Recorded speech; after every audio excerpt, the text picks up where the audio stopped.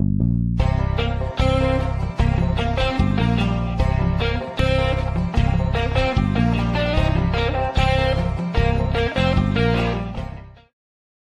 is the mortgage interest deduction?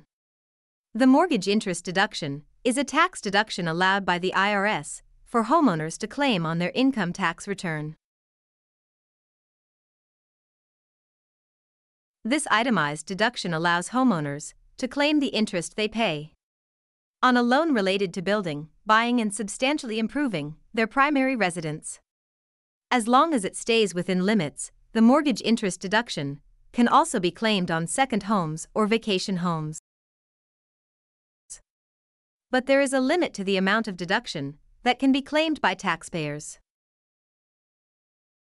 The Tax Cuts and Jobs Act, TCJA, signed in 2017 under President Trump, introduced many changes to individual income tax. Decreased limit on allowable mortgage interest deduction and disallowing home equity loans are two of them. Before the TCJA, $1 million was the mortgage interest limit. Now, the limit is only $750,000. That means single and head of household filers and married couples filing jointly can claim mortgage interest deduction on a loan up to $750,000. Married taxpayers filing separately can deduct up to $375,000 each.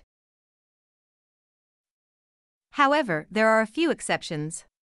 Any mortgage taken out before October 13, 1987, is considered grandfathered debt and is not limited. All of the interest you pay is fully deductible. Any home purchased after January 1, 1987, and before December 16, 2017, is still eligible for the $1 million limit, $500,000 each, if married and filing separately. Any home that was sold before December 31, 2018, is eligible for the $1 million limit. Only if there was a binding contract entered before December 15, 2017. To close before January 1, 2018, and the home was purchased before April 1, 2018.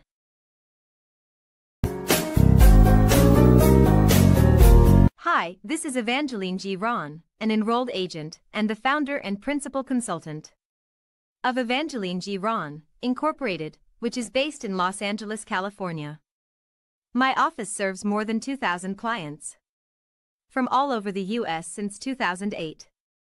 I am committed to sharing informational and educational tax and finance videos to empower taxpayers.